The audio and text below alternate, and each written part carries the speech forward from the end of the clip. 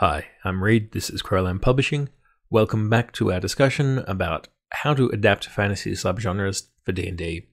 And today we're talking about swashbuckling. You know what swashbuckling is.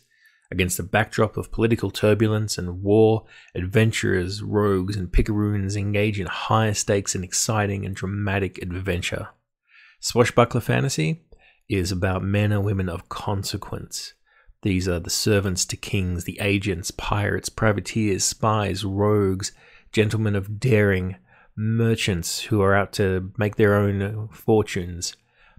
Money and politics are the backdrop to all swashbuckling adventures, as is the primacy of exciting, interesting set pieces.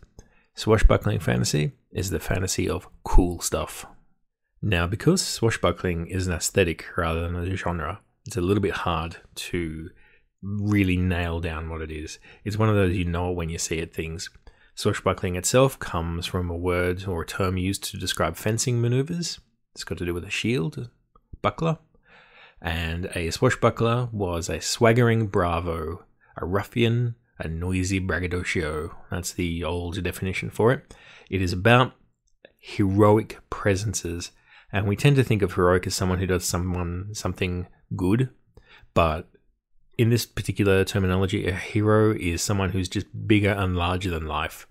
They have cool and exciting, bigger and larger than life adventures, therefore. And that bigger and larger than life is really what you want to, as a DM, focus on. Now, there's two ways to do a swashbuckling campaign.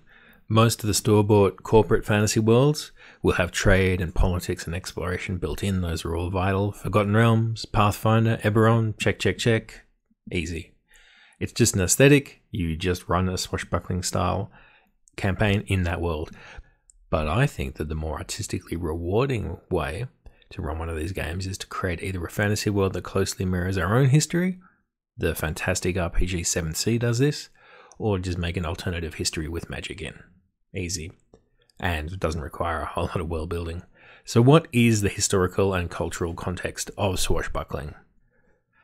Essentially, you are looking at 1600 to 1750 is the basic historical and cultural setting of a swashbuckling fantasy. This is the age of sail. Exploration is going wild. Capitalism is really starting up. So huge corporations like the infamous East India Company are getting on their feet. Strange religions are popping up like ranters and strollers and apocalyptics, and of course Protestantism is really challenging Catholicism, so there's a huge amount of religious dramas going on. The Renaissance has happened, art and science and humanism is growing, theatre is in a golden age, painting is in a golden age, sculpture is in a golden age. Women's rights are starting to be discussed. So again, there's cultural revolutions going on.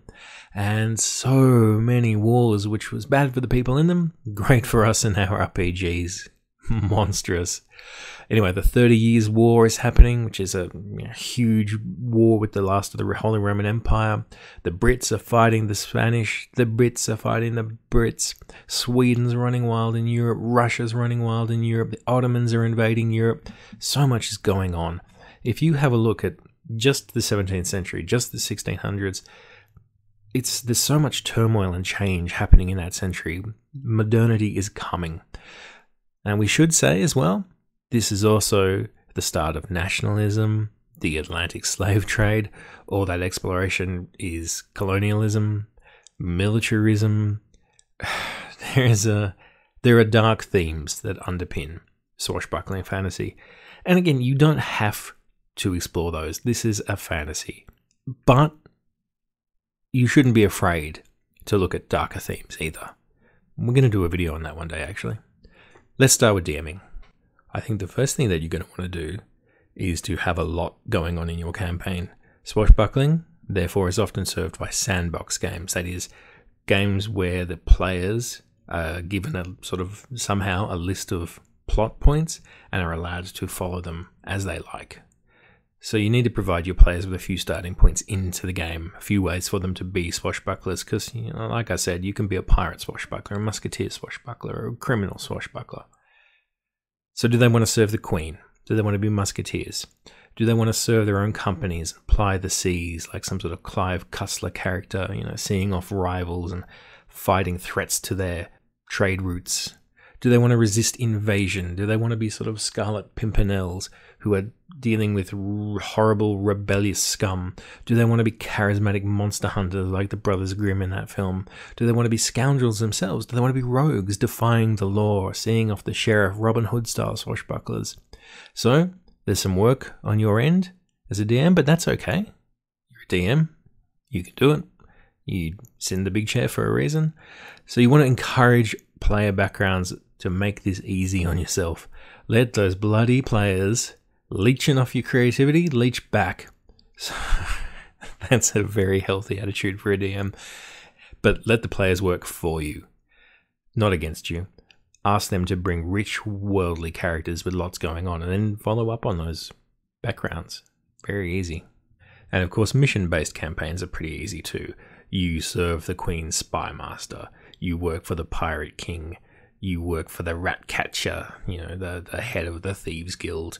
And you are planning to maybe rebel against these masters. You are planning to serve them well. You are seeing off traders. You are seeing off infiltrators. You are doing huge, cool thefts, big set-piece robberies. You are working for the exploration company and going to the weird lost city of gold. And of course, while you are thinking of interesting settings and ideas and modes for the campaign, there is also these subgenres that work really well with Swashbuckling Fantasy. I am really attracted to the clockpunk aesthetic, where clockwork, springs and gears take the place that steam does in steampunk aesthetic. It has the abilities and the properties of magic and highly advanced technology that it can't have in our world. So you've got a lot of weird, strange, janky robots and eerie land-based vehicles and sea-based vehicles and air-based vehicles, and that's all looks like a Baroque Renaissance world of high technology. So what kind of adventures are these guys going to go on? Well, first of all, like I said, politics. Specifically, the politics of where institutions have competing goals. So governments, monarchies, princedoms, churches, companies, militaries, these sorts of things. They have competing goals, and they have agents like your PCs to further those goals. You might be looking for foreign spies or for heretics. You might be tracking down an enemy's kingdom's shipyards on their ships. I had a great campaign that went on for ages and ages. That was a Warhammer Fantasy world set about 200 years in the future of the Warhammer Fantasy world. So they were going over to Lustria, which is fantasy South America, filled with monstrous frogs and dark elves and all that sort of stuff. And they were finding ancient ruins, and they actually set themselves up quite handsomely by a live animal for eating export business. So that was interesting. Loads and loads of adventure hooks to be found online. It is more about the attitude. You've got to have over-the-top villains. You've got to have outrageous accents. You've got to take some time as a DM to really plan out some cool set pieces. Where is this cool sword fight going to happen? Is it on a boat? Is the boat on fire? Is it in a factory that seems to only produce steam and lava? Is it on a crumbling castle that's about to explode because the lightning is crashing down all around it? Is it over a moat of boiling oil? Are you on a greased pole while this is happening? There are loads and loads of cool, adventurous and swashbuckling films. You should go and check them out and just have a little notebook with you. Just have a movie marathon and note them down. As well, you want to have really big and bold NPCs. A monstrous pirate captain who nails his enemies to his ship. A noble woman of such vanity she let her son die rather than ruin her fine gown. Your personal tailor, a man of consummate calm and unflappability, your finest ally, the man who knows you more intimately than you could possibly know yourself, the mad cardinal who will convert France to the worship of the devil, the fiend who took the life of your sword mistress laughing as she did so, and you will have your revenge on the laughing, giggling maniac, big panto villains, big over the top with easy to get motivations. I will have my revenge on the musketeers. I will marry the Pope. And if you're a player, you should get in on this action. So let's talk about characters. So there's something I wanted to talk about in world building, but it's useful to discuss here, so two birds with one stone. Swashbuckling, low magic. It encourages more daring do and dramatic plans than lightning bolts and speaking with the dead. you can't get out of trouble in a good swashbuckling campaign by just casting a spell. Now that's fine for some sorts of D&D, but not here. So your DM will probably have some ideas on how to do a spellcasting class. But for me, I ask players to multi-class so that no one ever really has access to high-level spells that break immersion. If you really want to be a wizard or a warlock or whatever, we can talk about it, but I generally speaking ask for not too much in the way of spellcasting classes, but I never like to say no to people. But I do like to say, okay, well, let's talk about it. I also ask if they would like to reskin their spells as clockpunk technology. There's a really fun series of books called The Age of Unreason that's set in a world where pre-Newtonian physics are real. So you get airships because they float on the ether. You get the craft pistols that shoot lightning. Ben Franklin figures out how to walk on water. It's loads of fun. So you could have a special kind of musket for your fireballs and your lightning bolts and your magic missiles. You could have cool grenades for the grease. You could have special drugs for sleep spells. You could have healing magic is galvanic wires that you just attach to people and zzz, I'm awake. And because we've moved out of the medieval period that D&D really does so well to describe, I ask players to make dex-based melee characters. You just don't see knights and samurais in these games and in these movies and in these worlds. It breaks the immersion. It doesn't feel right. But a player might still want to be a really big, strong fighter, a tank in game terms, and it can be useful to have these kinds of characters. Just that's how the game works. So to accommodate those guys, I up the values of something like just wearing a breastplate, and I include what they historically call buff coats, a very early kind of bulletproof jacket, but I make them look cooler. And looking good is important in these campaigns. Acting like gentlemen, like nobility, like aristos is an important part of the genre because you'll be mixing with high society, and so these people really judge on appearances. So you'll be spending your money on clothes, haircuts, fine dining. Your background will be important. Do you know which spoon to use with what soup is a part of the genre. And spending money on that sort of stuff might be a kind of D&D that your players are not used to. Also important to being a gentleman, and obviously gentlewoman, is fencing. Your school of swordsmanship is very much a part of your identity as a gentleman and gentlewoman. It is an art that you practice. It is a kind of club that you belong to with your peers. It is something to be proud of. It is like your martial art. It is like your football club.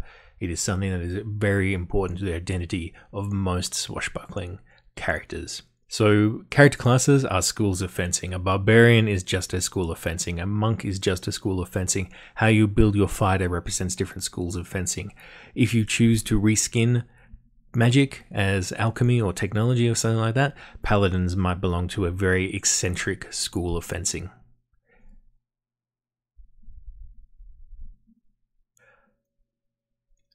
Religion can be important though, so you should feel free to make clerics. I tend to use the Musketeer Aramis as quite an interesting example of a religious swashbuckler. Church knights, they're always great. I have often used sorcerers and called them fairy-blooded, so they are people who were taken away into the lands of fairy and brought back and given powers. That's always great for sorcerers. Wizards, of course, astrologers, alchemists, technologists, if you want to do the reskin. Warlocks, fantastic evil villains, and sword-packed warlocks can make really, really interesting bad guys for parties. Also, firearms, they're a part of the genre for most 3, 2, 1. And for a lot of swashbuckling adventures, firearms are simply just part and parcel. If you don't want to use them, that's fine. If you do, I would tend to find better gun rules than are in the DMG. There's some really, really great fan versions out there for how you might do pistols, arquebuses, cannons, all that sort of stuff. But I think the really important part of a swashbuckling D&D game is that you can't be too hung up on -3. If you try that, it's too hard for you.